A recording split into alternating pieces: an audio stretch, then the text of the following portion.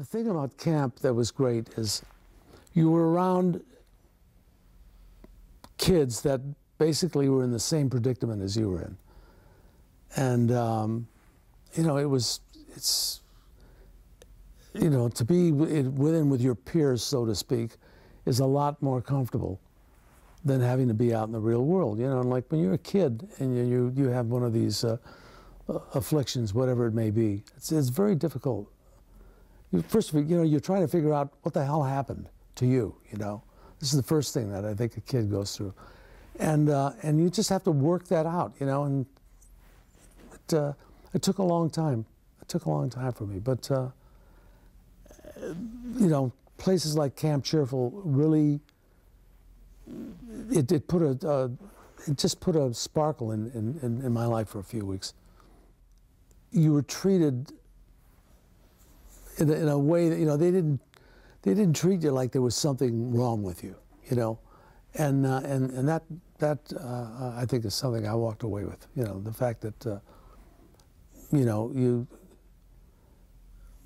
you just were, you know, a human being like everyone else, you know, and it's just I think the toughest thing is getting kids to not feel like a freak, quite frankly. I had come once before because I think I was telling you earlier, this friend of mine, Randy Newman, this is some years ago when we first had met and, you know, hung out and everything.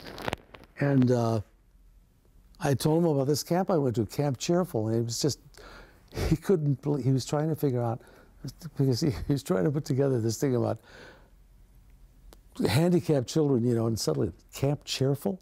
You know, he just couldn't get over the name. So I took I was in Cleveland, I took a special trip there. This is about, oh my God, 30 years ago. And there was, at the time, I don't think it's there anymore, at the time there was this sign, and on it said Camp Cheerful, and I had my wife take a picture next to it, and I sent it to Randy, and I said, but last year, the reason I came out is because I'm in the midst of writing a book with a friend, an author, a friend, and we talked about it. It was, you know, that place stuck out of my mind. I went, I think 2 years in a row, if I'm not mistaken, maybe 3, 2 definitely. And I said, let's take a drive out. And I called someone, I'm not sure who I spoke to, but in any event, set it up, and I went there, and it was very interesting to come back to something that you hadn't seen in many years. I mean, I didn't really go in. When I went the first time to take that picture, I never got past the sign. So this time, you know, of course, we walked all through, went into the cabins. I went into I think I was in Mohawk, if I'm not mistaken. And I don't remember that there's the main, the Great House, is that what they call? The Great Hall. Now, how long has that been up? It's been up there for most of the camp's history. Maybe isn't that funny? I don't remember that, but I do remember, though. This is very Freudish, but I do remember when I walked in, and you really got a cross section of all the children that were there, and